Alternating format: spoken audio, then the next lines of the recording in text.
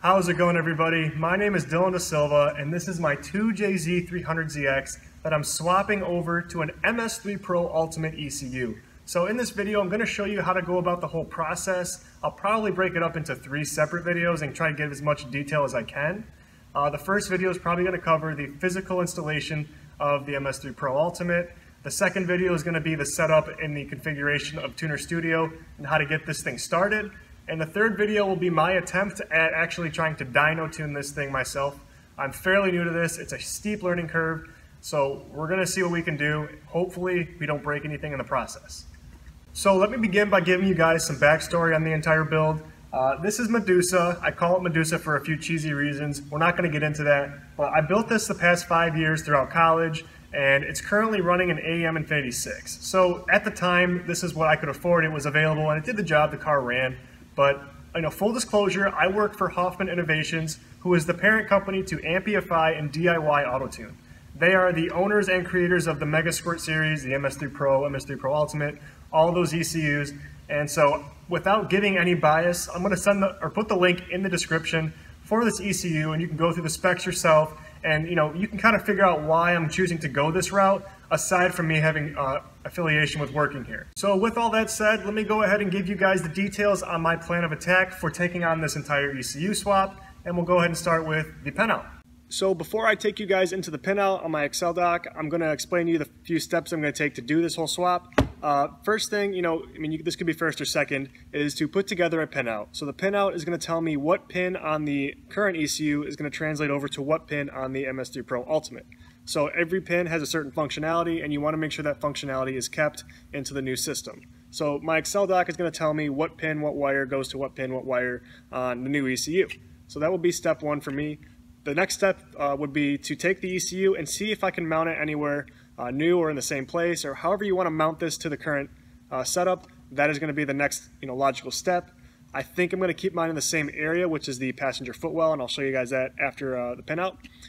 And then lastly would be any troubleshooting. So does the ECU power on? Are all your sensors reading logical values?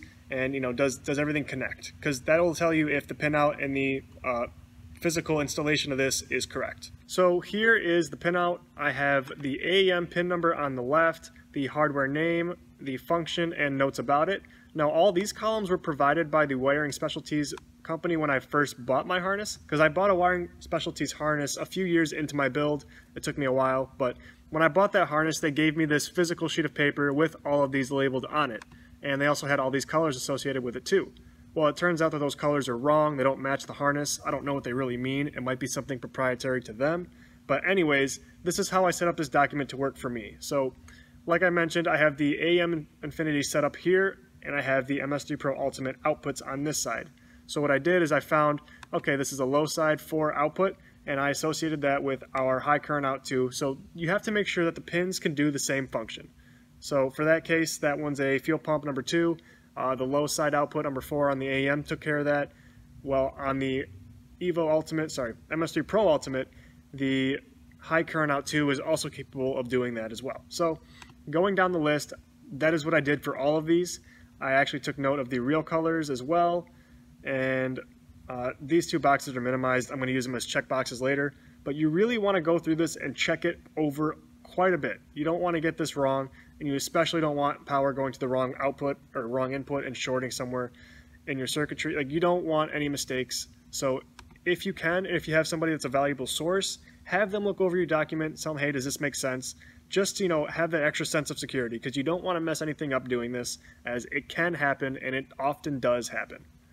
But now that I showed you the pinout and how I'm going to translate each wire, let me go ahead and take you over to the car and show you the current setup on where the ECU is currently located and how I think I'm going to mount the new ECU.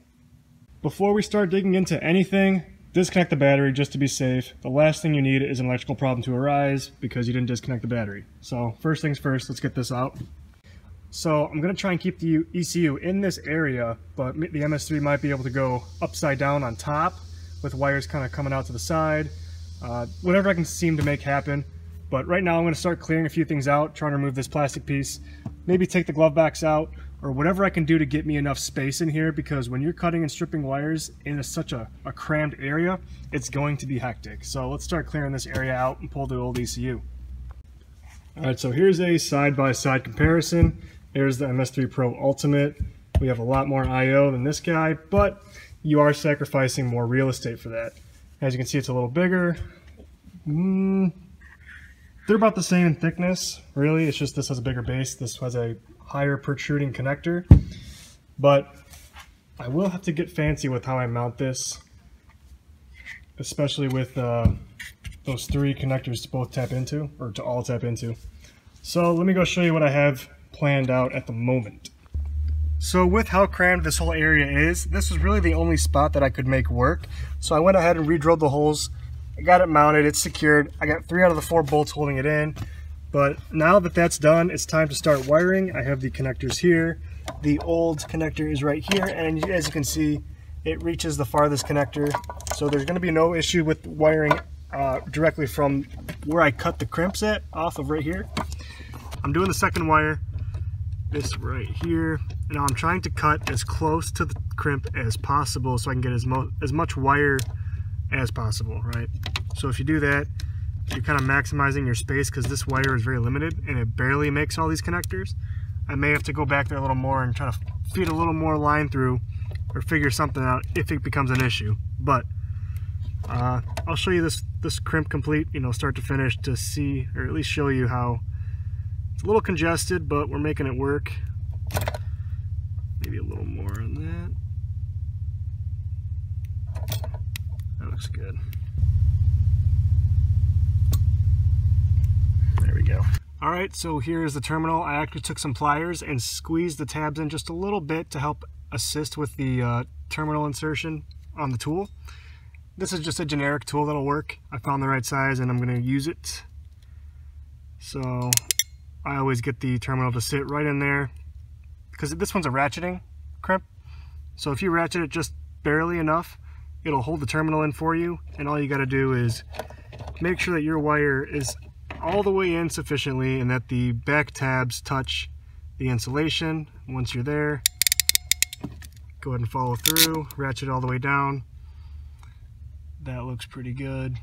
Now I'm going to do the insulation on a larger size crimping section, just because it is insulation, so it's thicker and you don't have to use the smaller size.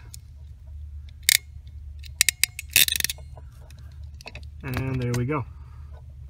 So now to repeat that for about 40 more times. This thing isn't full, and this is an 80 pin connector, and there's about 40 to 50 wires. I actually didn't count on my sheet, but that is the process. And now this was terminal number 2 on the AEM connector, which is going to, pinhole number 2, which is going to the white connector, hole number 24. It makes it very easy because the number of the port is right above and easy to depict. As for this Amphenol, all I had to go off of was a 1 and a 61 on this guy. You can see on the bottom left it says 1, and on the top left it says 61. So you kind of have to count all those all the way in, which kind of sucks. But it is what it is. So we said W24. Yes, so white pin 24 would be this corner right here.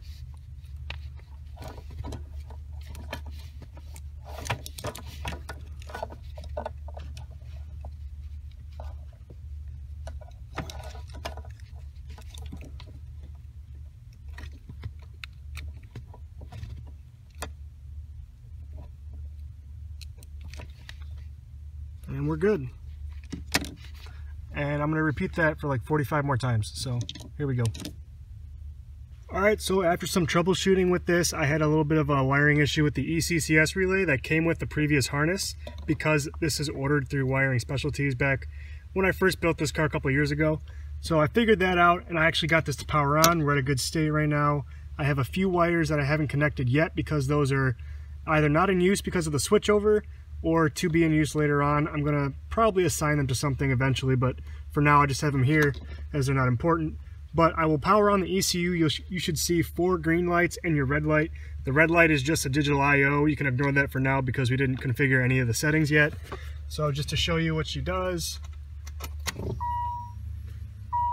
you heard the priming pulse from the injectors, so that's nothing to worry about there. But here is the colors of the lights or LEDs on your motherboard. So just to give you an idea. But now we are all good to connect to her and get some configuration started.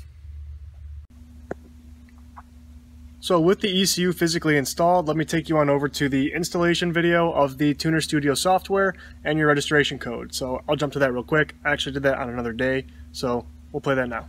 So when you get your kit, you're going to get this little sheet that kind of guides you through how do you get the software on your computer, as well as your serial number on the sticker and the USB drive with all the files that you need to download the software and get yourself started. So I'm going to go ahead and plug this in, check out what we got, and download the software for the MS3Pro Ultimate. So when you open up the files in the USB drive, these are the ones that come up, and right now we're just looking to download the software onto my computer, so we're only worried about the MS3Pro Ultimate setup. I have V1.3, you may have something else, but we're going to go ahead and install that and continue on with the next steps. So continuing on to the next step on the little card that you guys got, this is where you redeem your Tuner Studio software registration. So you go to the website or the link that's on the card, which is this right here, efinalytics.com/MS3Pro, and you are going to fill out these fields and enter your serial number here and basically create your account for the license. So I'm going to go ahead and complete that step, and we'll head back on over to the Tuner Studio software where we can start playing with the ECU settings and getting it set up. So after you have created your account, you should have gotten an email with your information and a generated key code. That code is what you're going to enter into here. You're going to go to help and then enter registration. So you should have gotten your name, your last name, which you uploaded, and then the registration key. Now this was generated in that email. If you don't know what it is, check the email and it'll give it to you. So I'm going to go ahead and fill these fields out, and I can unlock the full potential of the software because of that. So I have Tuner Studio open. I have the USB cable that comes with the ECU plugged into the USB port on the ECU and onto the computer. So if I key it on, I should hear the fuel pumps run for 2 seconds and the ECU should connect to the laptop.